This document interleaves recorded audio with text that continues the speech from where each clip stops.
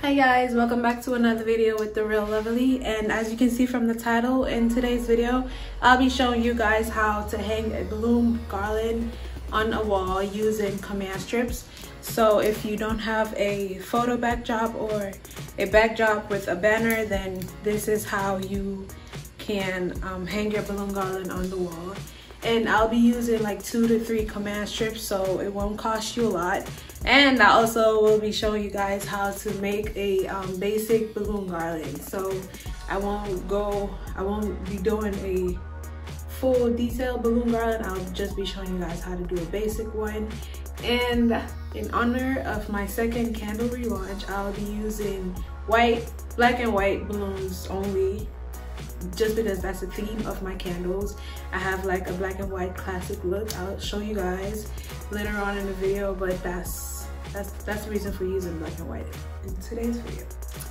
So for this project, it's pretty simple. You won't need much. You will need your balloons, obviously.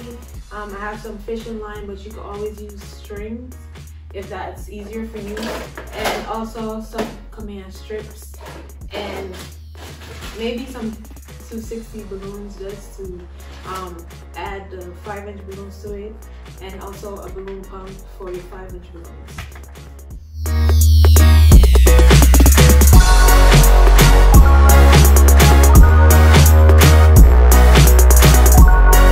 So when you're making an organic balloon garland, your balloons don't have to be the same size. I like to go in and do random sizes. So when I'm blowing 2 balloons together, then I'll blow one big one and one small one and put them together. And I'll just continue to do random sizes as I go along. And then when I'm filling in the whole garland later on, then I'll add my 5-inch balloons.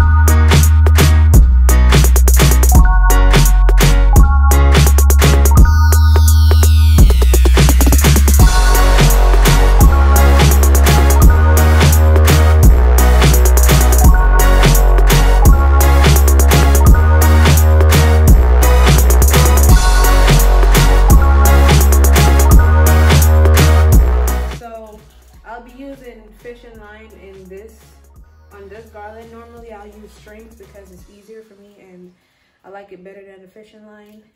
But I want to show you guys how to do a balloon garland with a fishing line because it's kind of like the correct way to do it.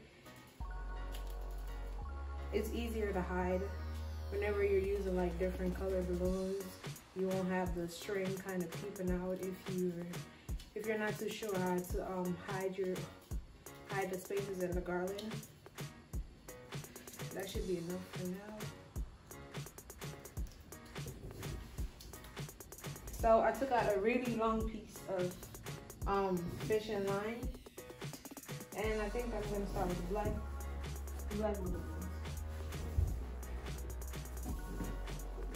Okay, so here I have my first pair, and I'm gonna since this is a starter balloon, I have to tie the fishing line on it,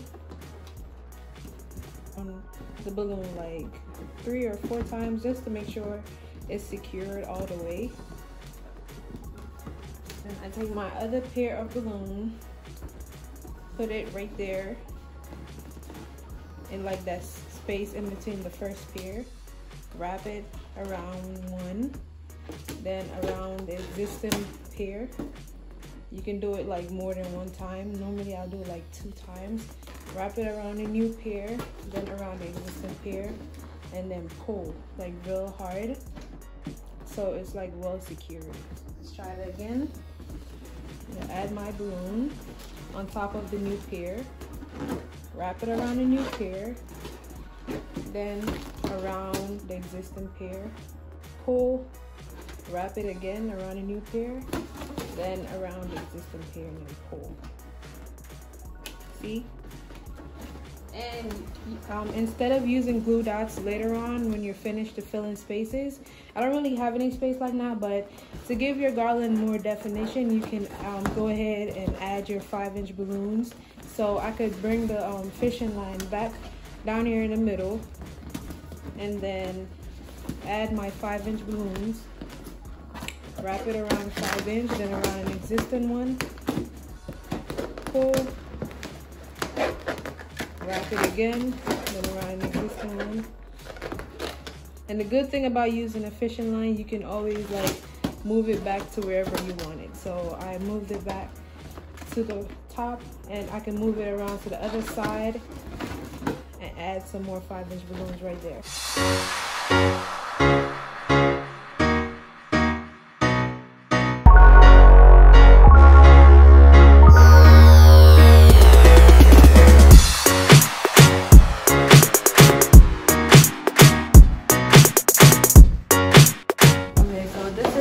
My blacks look so far. I'm gonna go ahead and start adding the white balloons after I fill in the spots with some more 5-inch balloons. Like you see this little space right there? These are good spaces to add your 5-inch balloons.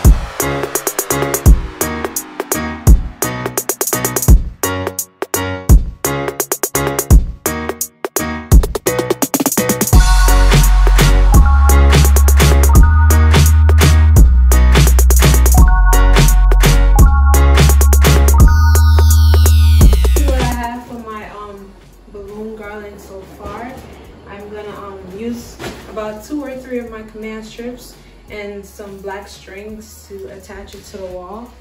I'm sure everybody know how to use a command strips, but I'm gonna show you guys how to attach the string to the balloon garland so you can hook it on the command strip. I'm gonna cut about 3 pieces.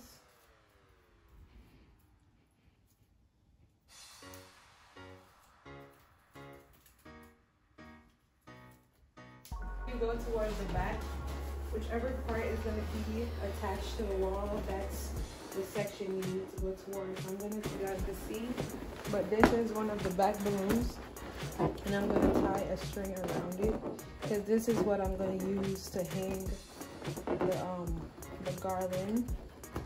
You don't want to make it too loose because you don't want it to drop down too much. So just like that.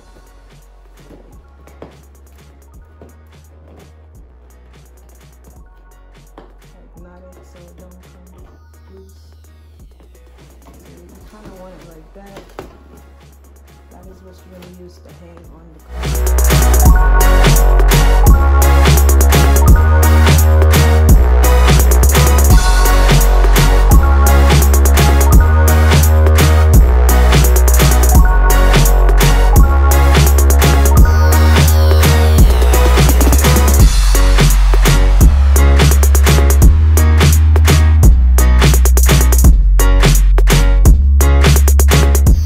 So this is how the balloon garland looked after I hung it on the wall using my command strips. I used 3 command strips, and now I'm going to take my 5-inch white and black balloons and fill in the spaces and, you know, add more definition to the garland.